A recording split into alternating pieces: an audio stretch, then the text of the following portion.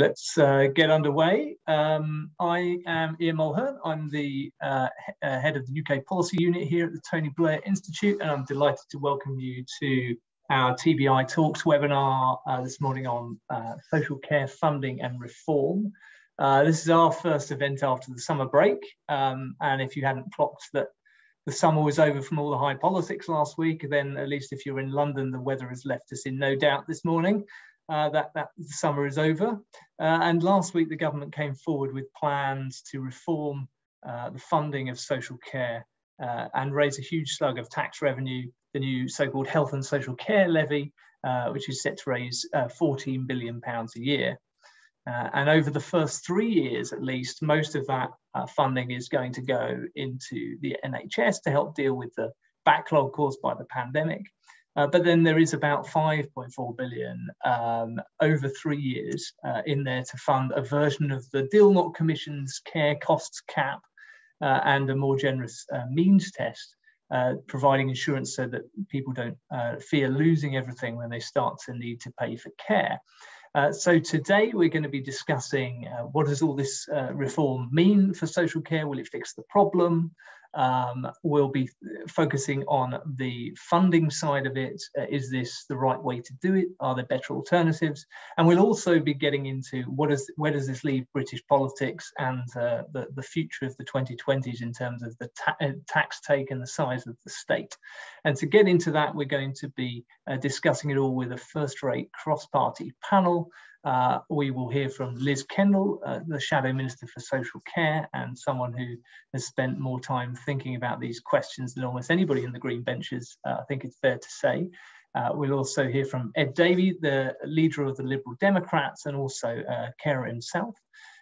And we'll hear from David Gauke, a former Treasury Minister who knows the Treasury inside out and also Cabinet Minister in various roles in the Cameron and May governments. And so we'll be looking to have a fairly free-flowing Q&A discussion under those kind of areas that I've outlined. If you have questions, please do put them in the Q&A box and I'll try to pick some of them to feed into the discussion. Now, before we get into that discussion, ahead of last week's plan, here at TBI, we published a report by my colleague James Browne. In it, James set out the main funding priorities that we see for social care and also proposed a set of reform or funding packages to meet those needs. So to kick us off, I'm going to hand over to James, who'll give us a rundown on the headlines of the announcement from last week and also how we think they measure up to what needed to happen. So James, if I may, I'll hand over to you to share your screen and get us underway. Great. So last week, our report outlined the big problems that are currently facing the social care system in England. So over the last 10 years, we've seen a lot of budget squeezes from central government, which has left local authorities having to ration care, leading to significant unmet need among people who need care. It's estimated that there's about 1.5 million people out there who aren't receiving the help they need with really just the very basic activities of daily living. And this has also caused problems in the sector. Care providers have stopped providing their services to local authorities, and staff pay has fallen well behind levels in the NHS and indeed the private sector. And that's led to a lot of staff turnover and a lot of carers' positions being unfilled. And this is on top of concerns that have existed for a long time about the harsh means test for social care, which forces people at the moment to use almost all their assets to pay for care before the government will give any help at all. Now, the announcement last week did make some policy announcements that would seek to address that concern. So at the moment, somebody who faces very high care costs over their lifetime, about £150,000, they don't receive any support until they're down to their last 23,000. The government's plan said last week that they'll introduce a cap of £86,000 on lifetime care costs from October 2023. This means that the state will step in once assessed care costs, which, by the way, doesn't necessarily cover the entirety of someone's care costs, just those that the local authority would itself pay for. But once you reach that level, the state will step in to pay those costs. And there's also going to be more means-tested support for those with less than £100,000 in assets to help them with costs up to that £86,000 cap. Now, that's quite a lot less generous than the Dilnot Commission's proposals from 2011, which would be a cap of about £46,000 in today's money.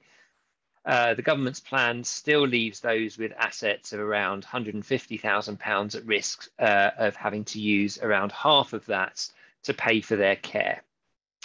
And it's unclear that having such a high cap would realise one of the key objectives from this proposals, that it would encourage people to spend more out of their own resources for better quality care and spur innovation in the care sector.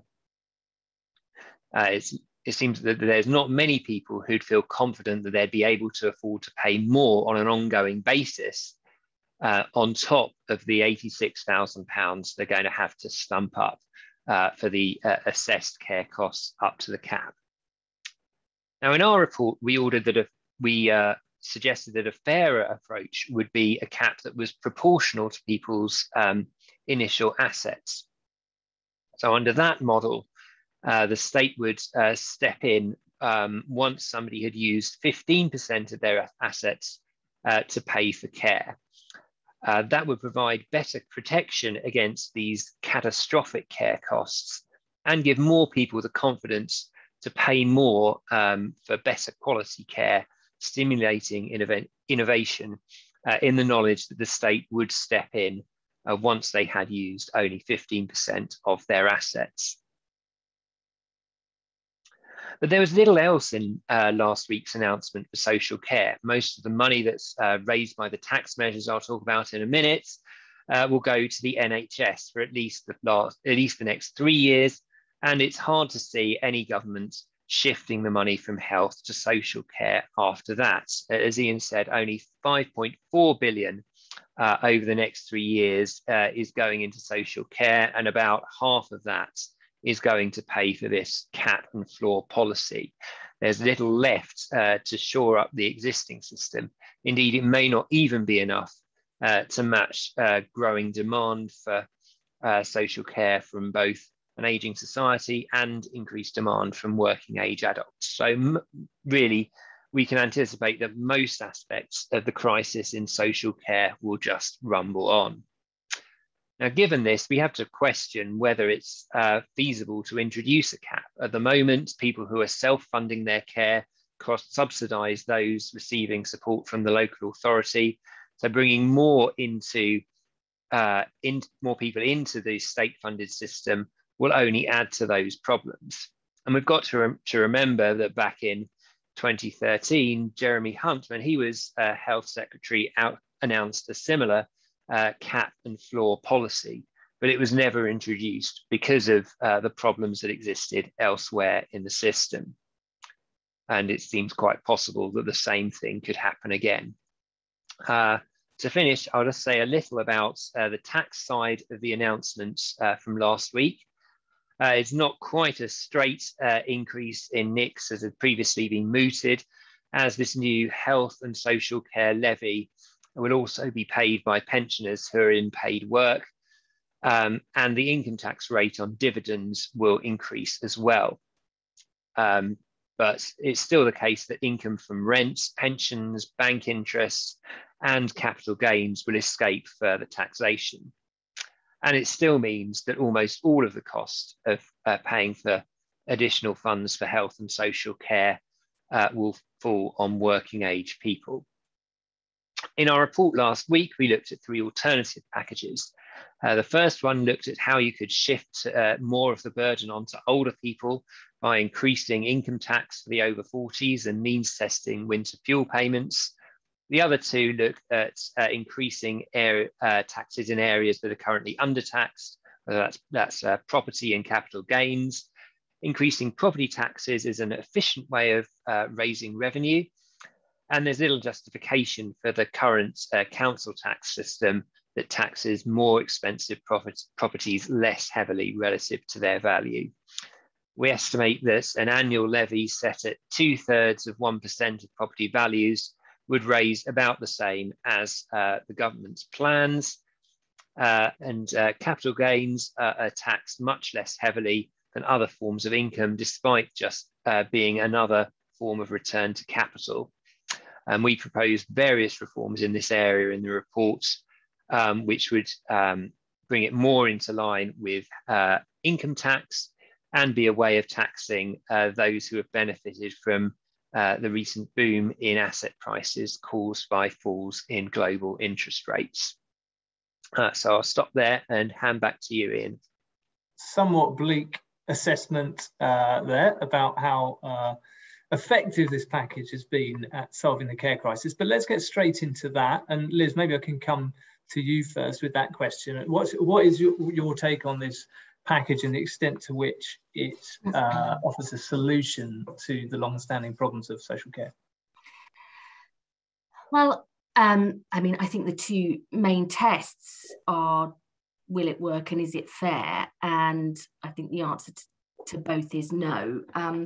I personally think that we should be much more ambitious than just to tackle a crisis in social care. I think the big thing missing from this is reform to, you know, enable older and disabled people and their family carers to live the life they choose. And I don't want to see more money going into a system which isn't working for people, which doesn't give them greater control and say over the life they lead. So I think we should be much more ambitious. But the real issue is this does nothing for people in the system right here, right now. I mean, the leaders of social services, ADAS, said yesterday, you know, it's not going to provide an hour extra care, an hour extra better quality care, nothing for the paid workforce, nothing for unpaid family carers.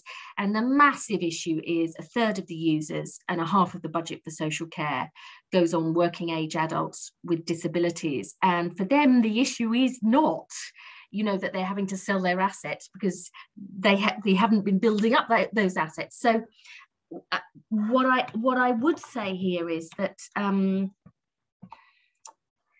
cap has kind of become this holy grail in the policy world, but in fact, the issue of selling your homes to pay for your care is an important, but by nowhere near the important issue. And I personally think that if the people who are actually using services and providing them kind of had more of a say here, we'd realise that that's not the solution. But the big thing missing is nothing for social care now, no guarantee it will get it in future. And it's not about reform, because social care isn't just about getting up, washed, dressed and fed, though that's important. It's about enabling older and disabled people to live a life like everybody else. This is not rocket science. But somehow we've ended up in a situation where people think it's not possible to do that. That's wrong. And if we really listen to what people who use services say, we could find a way forward. So Liz, in your main focus is what's the main priority that's not covered then? Is it the unmet need problem that you think is still out there? And then also quality training, you know, for family carers who, let's be honest, do the vast bulk of caring in this country. Absolutely zero. I mean, Ed will speak, you know, brilliantly about this from his own experiences. But it is also for working age adults with disabilities who, you know, want to be able to maybe work, get training, have a social life. Zero in this. So it's because we don't understand what social care really is, and we don't have those reforms. And this is vital, because if we don't help people stay living independently and well in their own homes for as long as possible, they will end up needing more expensive residential or hospital care. And that is poor value for money for taxpayers. And that's my concern. All right, Ed, let's go to you, and particularly be keen to hear your thoughts on. I mean, as Liz said, the cap isn't everything, but it is one part of the solution. I'd be interested in your take on whether or not this at least meets that part of the agenda. I was going to say I agree with everything that James said and everything that Liz said. So you're going to have a consensual panel. We'll see what David says at the moment. I mean, partly for me, this is like Groundhog Day, because I was in the cabinet when we agreed the reforms last time, which were built on the deal knot. They were sort of similar amounts. We argued between the Conservatives and the Liberal Democrats about where the cap should be. You won't be surprised to know we were more at the deal knot end, but we had to compromise, and that's fine. The frustration was when it wasn't implemented. And the frustration was that it wasn't implemented with the reforms, because Liz is absolutely right. You've got to have reforms. By the way, quite a lot of the reforms we need, not all of them, but quite a lot of them were in the Care Act 2014. Give you an example, carers needs assessment. You are legally entitled, if you're a carer, to a needs assessment. You try and get one at your local authority. You try and get one. Do local authorities tell people they can get them? No, they don't. If you get a carer's needs assessment, and they're like gold dust, if you get one, it will then say, well, you're a carer, you've got these challenges, this is what support the local authority will give you. There's no money for the local authority to fund the carer's needs assessment to support the unpaid carer. So a lot of the thinking about the reforms that has been done, it's in the law. It's just not funded. Equally, personal budgets and giving carers and LD people who need care more control over their lives, which Liz quite rightly talked about, that's in the law. It's just not implemented. I mean, it's tragic, because a lot of thinking has been done in government, outside government, lots of consultations. It's been implemented. I'm sorry to pay tribute to two particular people who happen to be in my party, but Paul Burstow and Norman Lamb worked for years on the reforms that went into the 2014 Care Act. And to see them unimplemented by failure to support local authorities to do them is an absolute tragedy. Now, yes, it's going to cost more money, and we can come to whenever we're going to talk about funding later on, but you know, the thinking and a lot of the work has been done there, it's just not been implemented. The other things I would say, which I particularly resonated with me from James's report, and again, Liz touched on this, is the lack of care staff. I mean, they just aren't there. Was it 120,000 vacancies prior to the pandemic? And, you know, I'm not going to mention the B word. I don't think it'll make it any better. If you talk to care home owners and providers, they are absolutely doing their nut. So a guy who I know who has a few care homes in the south, he was saying, you know, he used to recruit in Romania, in Italy, in Spain, in Portugal. Can't do that now. Do you know where he's going? He's going to the Philippines. He's going to India. This is the reality. This is not the myth. This is happening now in care homes and care providers because there are not enough staff. And there's no, I mean, maybe there will be in the white paper, who knows, but there ought to be now because it's urgent. There needs to be a strategy to pay care workers better, to make it more professional, to put it on the same esteem and grading as NHS equivalent, because the NHS takes staff from the care sector, by the way, that's happening all the time. Oh, by the way, so does Amazon and so do supermarkets, because care workers are paid so poorly. That's how we consider them. And, you know, I've talked to a lot of care workers in recent months. These are people who are looking after people who are often dying.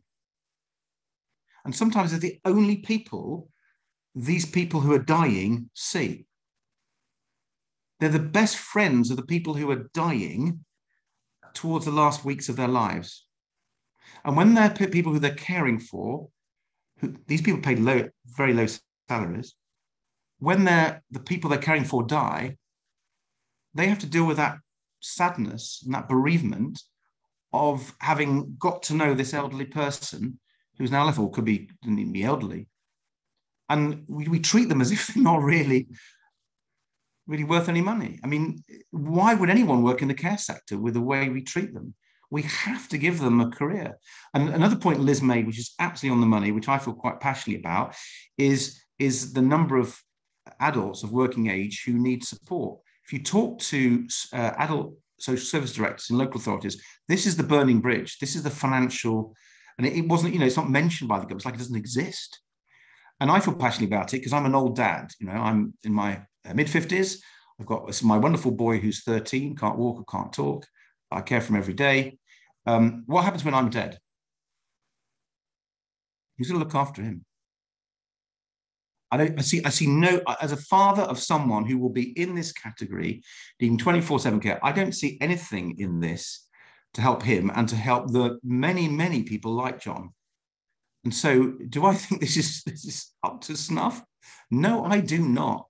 Do I think it's learned from all the work that's been done in the past? No, I do not. And the failure to deal with the crisis in care staff and the crisis facing the family carers, the millions out there, I think it's lamentable. All right, thanks, Ed. And David, I mean, you've heard from Liz and Ed there, and James, a pretty sort of bleak assessment about the extent to which this is solving the problem. But of course, at the same time, the Conservative Party, which we can talk about a bit in a while, is wrestling with the cost of even this package. Do you think there's recognition or agreement of the idea that this hasn't really fixed it, or do you think there is a view that this is all that really can be afforded?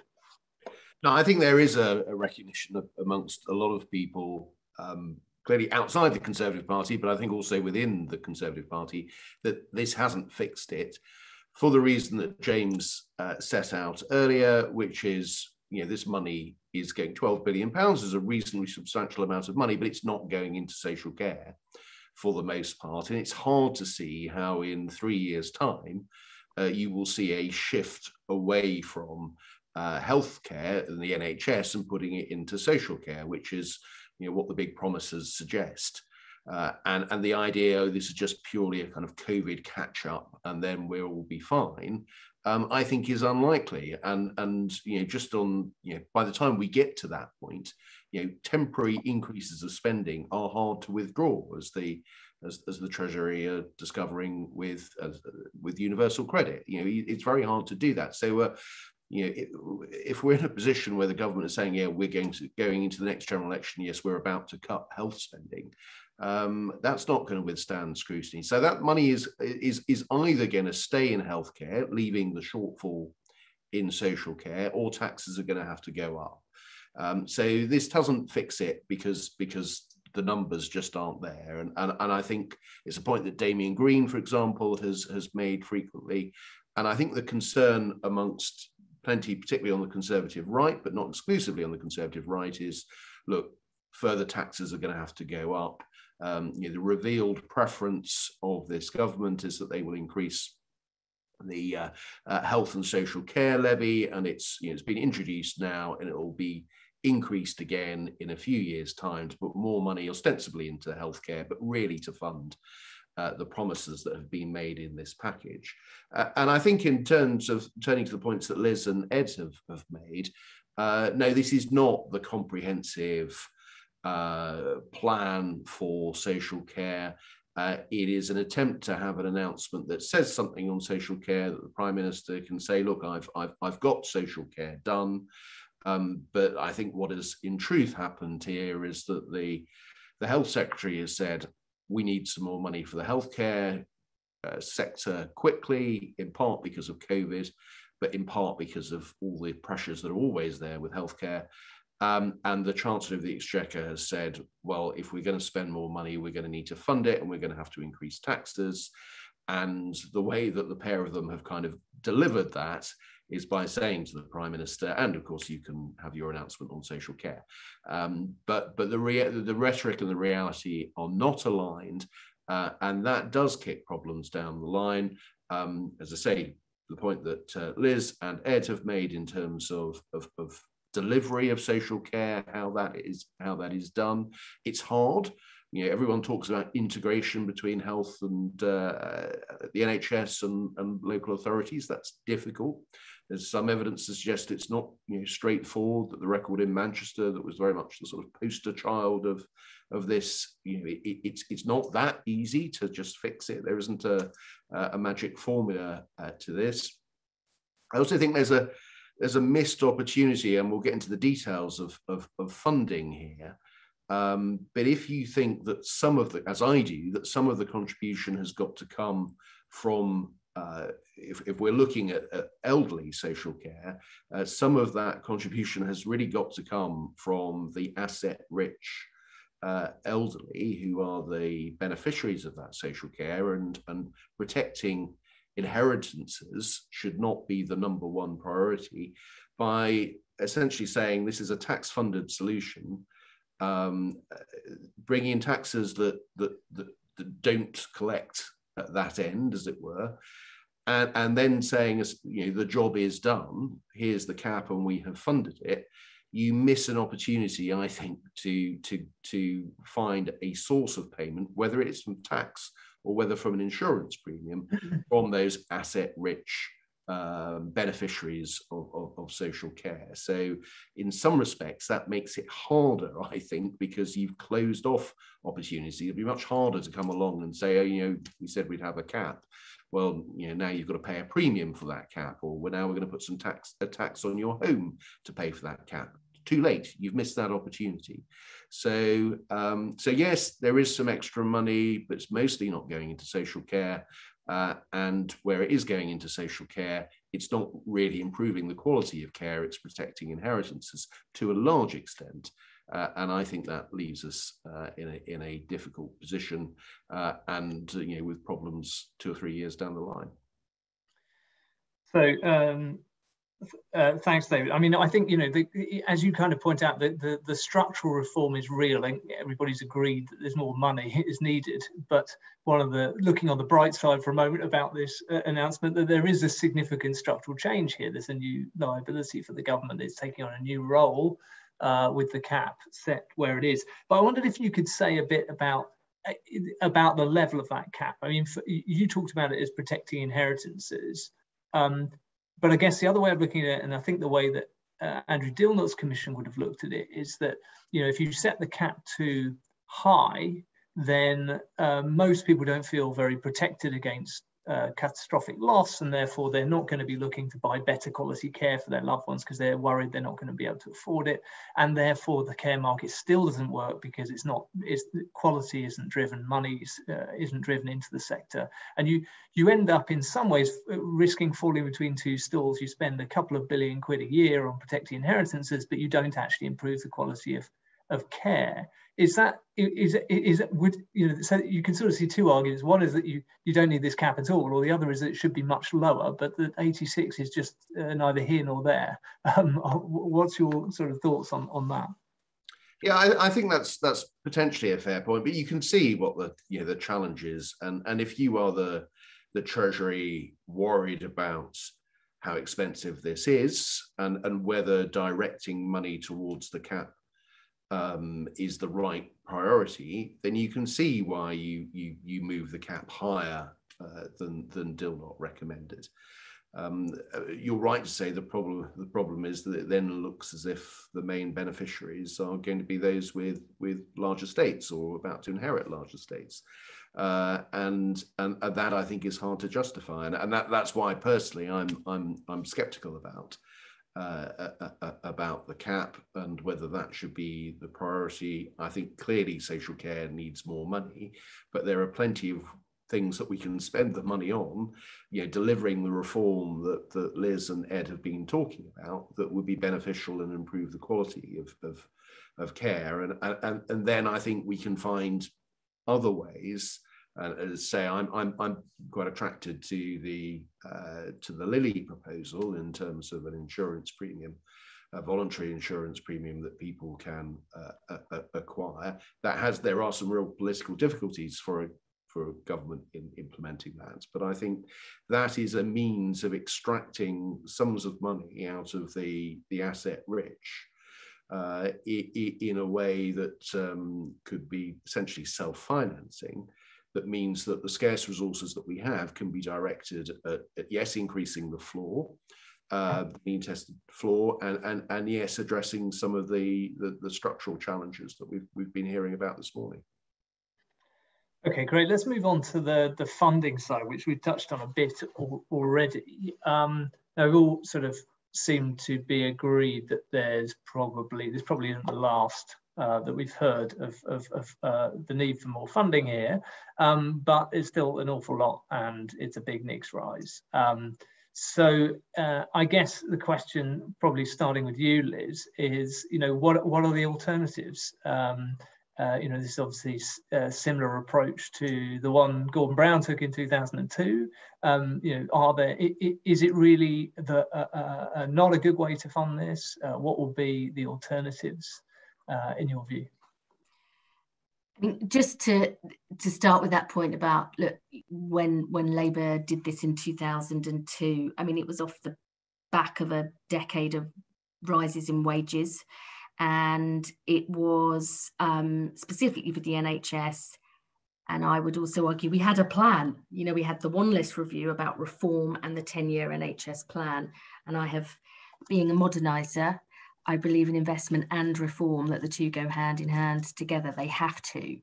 And the big challenge for any government is, as we're all living for longer, brilliantly, that we all need healthier lives for longer in all parts of the country.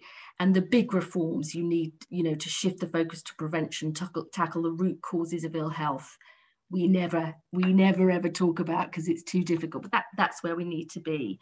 I have always believed that we are, in my party, we are Labour. We should do what we say on the tin and reward work. And I think the change in the shape of the economy over the last 20 years, with the huge gains people have seen on their financial assets, primarily through low interest rates and quantitative easing, rather than necessarily through any effort or merit of their own. I mean, I think we need to tax that unearned income more fairly. I think the big challenge for any government is whether, if we find a way of doing that more fairly, so that we are not seeing work penalised, is where that money goes. And of course, I want to see a properly funded social care system. But, Labour is about delivering opportunity and security for all.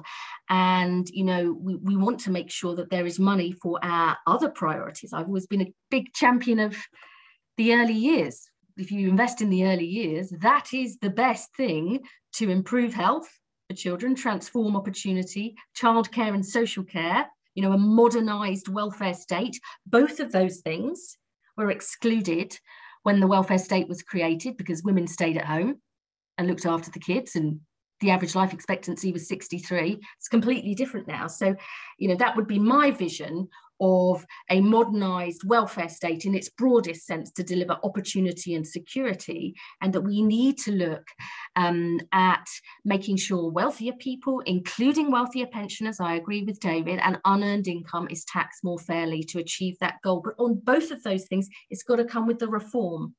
Invest up front, early intervention and prevention, whether that's for children or older people, doesn't necessarily release savings, but it does mean you get better value for taxpayers' money, and it's better for individuals. So that would be my approach. David, the point Liz raises about the backdrop to this tax rise on pay packets is pretty stark, isn't it? I mean, this is a year when we've seen £1 trillion pretty much added to the value of UK housing. And against that backdrop, I mean, we all understand the difficulty of the politics here, but isn't there a risk in this for the Conservatives that this just feels like the wrong thing to be doing at a time when people with assets have just seen huge unearned gains? Yeah, there's certainly a risk. Look, to put myself back in the sort of position, if I was trying to defend the government, I'd make the point that, look, if we want substantial sums of money, we have got three big taxes that raise 2/3 of all government revenue, which is income tax, national insurance contributions, and VAT. Had VAT gone up, then the the complaints about the regressive nature of it would be all the stronger. Income tax, which is clearly a better tax on income than national insurance contributions, is probably what they should have done, but it's so totemic. Nobody has increased the basic rate of income tax since 1975, when it went up from 33% to 35%. It's just come down all the way since then. Look, national insurance contributions aren't what a lot of the public think they are. It's not hypothecated. It's not really contributory. It's just another tax on income with some weird tweaks to its base that makes it distortive. But the public are prepared to live with national insurance contributions in the way they're not prepared to live with income tax. So if you're looking to raise serious sums of revenue, then you use those taxes. And the point on sort of unearned income and so on. I mean, let me put forward two tax reforms that would raise money from this source. Now, you could increase inheritance tax, or you could put capital gains tax on the primary residence. But I'll look to Ed and Kit and Liz to sort of jump up and down and say, yeah, that's exactly what we should do. That's electorally enormously difficult, and let alone the Conservative Party going anywhere near that. Nor am I particularly necessarily advocating it myself. But yeah, that just shows how difficult it is if you want to sort of use the tax system to tap into those areas. Now, of course, there are other things that could be done, and James mentioned earlier reform of council tax and so on, which would be very, very sensible, but they're not going to be huge revenue raisers. And dry taxes in particular are hard to get very much revenue from. So I don't particularly like the approach the government has taken in terms of the revenue raising. I think there are real problems with national insurance, and the lack of transparency and public understanding of it worries me, and eventually I think that will break, and the government in place when that happens will have real problems. But to be fair to the government, if you want to raise serious sums of money, you're going to have to use one of the big three taxes, and that is what they've done.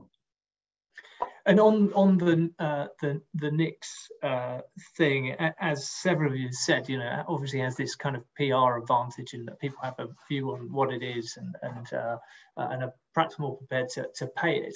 Do you think that strategy is running out of road? I mean, as you've highlighted, income tax has not gone anywhere for years. The take has been shifted slowly onto NICS. It's becoming more salient in the public's minds, and I'm sure this whole debate will start to shift perceptions of NICS. Do you think that it is a sustainable vehicle for, I mean, quite apart from the economics of whether it's a good idea, is it a sustainable vehicle for raising the funding for social care in the years ahead, do you think? Well, my guess is they'll. Sorry, was that to me or? Sorry, to Davey, that one. Sorry, just to say, I think they'll probably now, we've now got a third tax on income. So, it's NICS initially, but then it becomes the health and social care levy, which is a bit broader, and they'll go in that direction. I mean, the thing that worries Treasury officials most, I think, is structure. This is again a difficult political one, but structurally, we are so favouring self-employment over PAYE employees who are hit twice, once by employees' NICS and secondly by employers' NICS, where they in truth bear the burden. And that gap between employed and self-employed has just got wider as a consequence of last week's announcement. And unless you address that, you're going to start seeing sort of structural pressures, more and more people moving into self-employment, even if it's somewhat false self-employment, and that will create a strain on the exchequer and real problems down the line. So I think there's a structural strategy issue that the government, at least the Treasury, is well aware of. And Ed, I mean, keen to hear your take on the funding options, but also one of the questions that's come in the Q&A there is about the potential for reaching cross-party consensus on this issue, which has been so fraught for 20 plus years. Is that just completely naive, do you think? Or do you think there would have been, or in the future there may be, the basis for some kind of consensus about how we fund this? Well, it's interesting that we haven't been able to be cross-party on this. I think the public feel pretty let down by it. I mean, one of the promises that the Prime Minister made when 2 years ago he said he got not an oven-ready deal in this case, but he got a package ready when he moved into Downing Street, was he also said it'd be cross-party. They wrote to us at one stage and said, we were going to want your ideas, want to bring you in. And I wrote to the Prime Minister 3 times and said, we're ready for the cross-party talks when they're starting. Never happened. The only thing we ever had approaching cross-party was, of course, the coalition, where there was a deal. And by the way, the payment of that deal was mainly through inheritance tax, to take up David's point. But then then Cameron's government welched on that deal. So the experience of cross-party working on this is depressing, I think. Mm-hmm. I mean, in terms of national insurance, I agree with what David said. I mean, essentially, the real danger is it's a tax on jobs. It's a tax on businesses, and people, the politicians, and this time Boris Johnson seems to think that he can get away with that.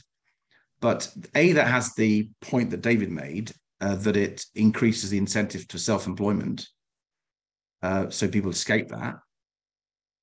But it also is bad for jobs. I mean, I think it was Macpherson in the FT, or the yesterday or today, saying that this is we're seeing taxes on businesses, on people employing people, ratchet up.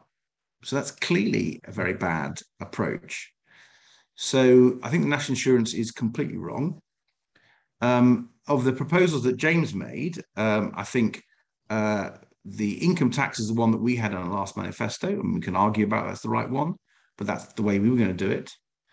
I think reform of council tax is fraught with political challenges, but it's certainly long overdue. Whether you would tie it to this is a separate question. I think capital gains tax is definitely an area to look at in a way, not necessarily David's proposal, but for example, you get an allowance against capital gains tax, generous allowance, and a generous allowance against income tax. Well, the people who can use both tend to be, almost by definition, very wealthy. Why do they get 2 tax allowances? That really doesn't make sense. Mm. So there's definitely room for a much fairer approach to funding social care. Can I just comment briefly, though, because it's very much related, on the cap proposal that James put forward, this proportional cap. I'd never seen that before. I think it's really interesting, and congratulations for putting it out there.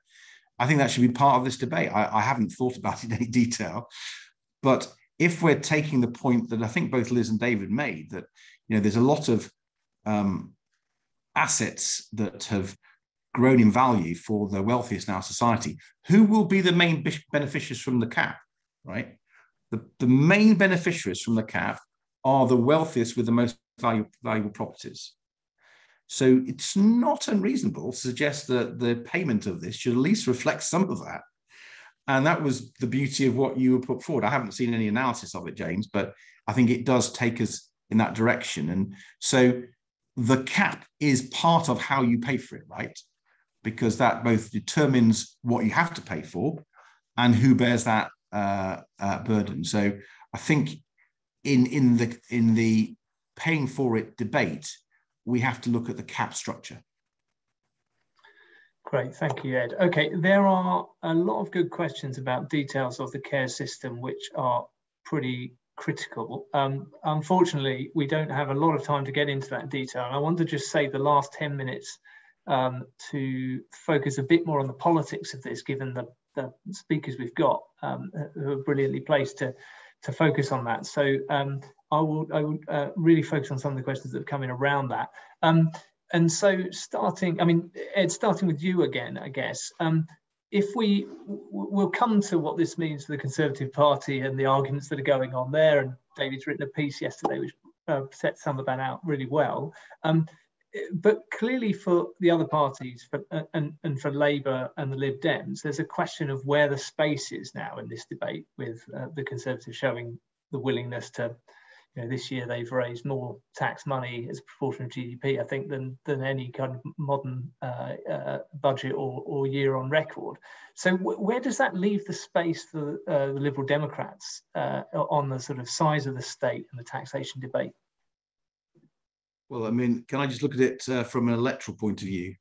Because it creates even more space for us. You might remember my corny photo op after the Cheshire and Amersham by-election victory with an orange mallet and a blue wall. And there was a lot of unhappy Tory voters out there in those types of seats. And the Conservatives have played on the fact for years, or their claim for years, that they're the low tax party. It's going to be interesting them making that claim at the next election.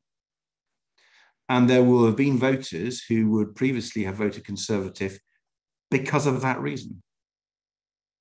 And it's going to ring a bit hollow if they go into the next election saying they're the tax cutting party or the low tax party.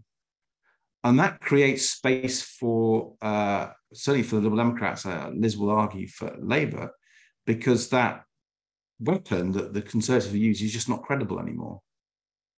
And therefore, people who want to vote for parties that believe in business, small business, believe in dealing with the caring issue properly, believe in investing in education, who have a progressive agenda, whether it's on the environment or elsewhere, might think, actually what? I don't believe these Conservatives anymore. I'll actually vote with my heart as well as my head, and I'll vote a Liberal Democrat in our case.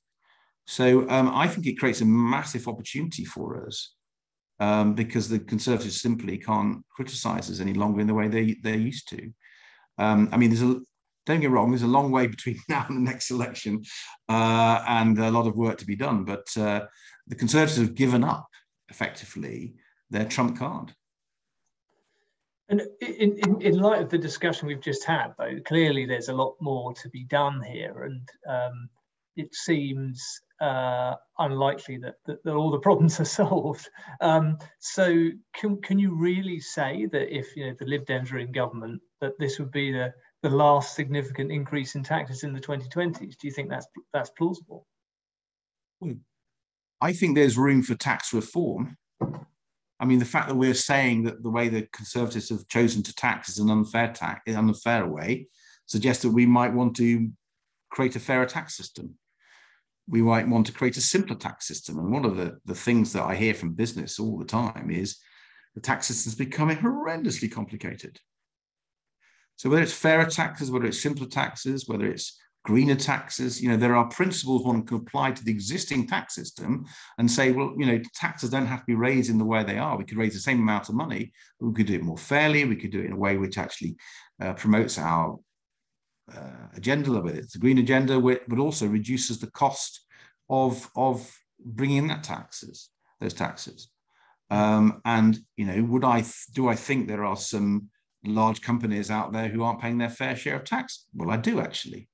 Do I think there are people who are getting away with blue murder through tax avoidance? Legitimate, but I don't think it's right. Yes, I do. And I think there's a lot of tax loopholes which have not been closed down or indeed have been opened up. I mean, I think this one is in the way that David said, this opens up or extends an existing tax loophole. So there's a lot of debate, and I think there could be some reasonable people from the Conservative Party who would accept this tax system isn't fair, it isn't promoting objectives like the environment, and it's way too complicated and expensive to administer. So there'll be a debate on tax, but whether or not there's a debate on, it needs to go up by another 2% of GDP, I mean, maybe there will be that, but I'm not sure if that's where the debate is at the moment. Okay, thanks, Ed. Liz, on sort of same question to you, really, about where does this leave Labour, but but not just on the tax side, but also on the party of the NHS front, where clearly Johnson's aim is to park his tanks on Labour turf. So what's your response? Where's the space here? I mean, Labour wins when we have a broad coalition from our so-called more traditional working class constituencies and more middle class ones. I mean, David knows this. I grew up in Watford, my family in Chesham and Amersham, but I represent a more traditional street. A constituency. You know, we need to win in Watford and Mansfield. So number one, we have to find something that works for everybody. And as I've said, opportunity and security is what people want. And sometimes I think we overcomplicate politics. Most people want a good job that pays a decent wage, a home they can call their own, you know, security if things go wrong, and hope that they can build a better future for their kids. Social care is part of that, but there's a much bigger agenda. Secondly, Labour wins if we are trusted with people's taxes and with their money. That is why the reform message is so important, because what we're going to end up here with the Tories is a tax rise on ordinary working people, right, through the NI. They'll face another tax rise through council tax, which we haven't even asked, because that's what councils are going to have to do to put into social care. And they're not going to see any improvements in quality. I think that is a massive own goal. But crucially, the third point, Labour wins when we are about the future. And we live in the century of ageing. And we need to see from what President Biden is doing, investing in social care, not just because it's good for the people who use it, because he understands in the century of aging, social care is as much a part of our modern infrastructure as the roads and the railways. And that, I think, is a vision. It's a winning vision in every part of the country. And I'm afraid the Conservatives have, since the likes of David have gone, vacated that territory. Okay, yeah, that's a good point to go to David. David, for you, I mean, you would have seen, no doubt, lots of discussion, and you've written about it as well, of how sustainable the new nearly 40% of GDP tax take that we're sort of heading towards is for the UK economy. So, my first question to you is do you think it is a sustainable level of tax revenue for the UK economy? Perhaps, but it's really difficult. It's higher than we have had historically. I think, to use Liz's phrase, the aging century is right, and that does create its own pressures. Demography drives up health spending. Expectations as we become richer drives up health spending. For years we were able to, as a country, shift resources from defence into health. But as you well know, Ian, it's really striking the degree in which health spending has become a larger and larger part of our economy, and it's hard to see how that will stop happening for some time yet. And that means, given that we have a tax-funded health system, and there's no prospect of that changing fundamentally anytime soon, that means taxes are going to have to go up, and it's a really hard thing for a lot of my former colleagues to swallow, and the reaction to last week's announcement demonstrates that. But that is what is going to happen. Then the debate, I think, does move on to some of the questions that Ed was talking about. How do you raise taxes? And some of the things that Liz has been talking about is, how do you spend money? One thing I would say in terms of, is this a disaster for the Conservative Party in putting up taxes? And yes, they can't say, we're the tax cutters, but very often that's not the primary argument the Conservatives make. Conservatives make the argument that we're good custodians of the economy, we look after the public finances, and yes, taxes will be lower than they would be under Labour, but lots of Conservative governments, including the one in which I served, put up taxes. So I don't think it is as simple to say that the Conservative Party is a low tax party or is nothing. Partly it's relative, and in an environment where spending is going to go up, then what the Conservatives, I think, need to do, and I'm not sure they are doing at the moment, is to start thinking long and hard about how you raise the money and how you spend the money. And there, I think there is plenty of grounds for criticism. Okay, great. And then, David, I've got to ask you this to finish, really. It seems kind of, as your piece in Conservative Home sort of outlines, that the government has gone for the electoral centre ground at the expense of internal party cohesion and calm. And so, I mean, can a big taxing Conservative Chancellor really hope to win a Conservative leadership contest? I think a nimble, politically adroit Chancellor can do. And I think we have got a fairly nimble and adroit political Chancellor. So I think the answer to that is yes. Great, very efficiently answered. Listen, we are pretty much out of time, so I'll draw us to a close. I mean, we've covered a lot of ground.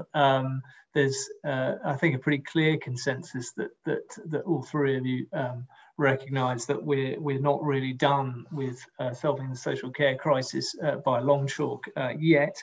And that whatever you think about the way this tax rise has been done, it seems likely there's probably going to be more to come in the later in the 2020s. So we face some difficult years, I think, where these questions will become the centre of debate in British politics. So it's going to be fascinating to watch how it all unfolds. That's it from us. So all that remains for me to do is to say thank you to David, to Liz and to Ed for their contributions, and to James indeed. And I hope you all have a great day. Thanks for joining us.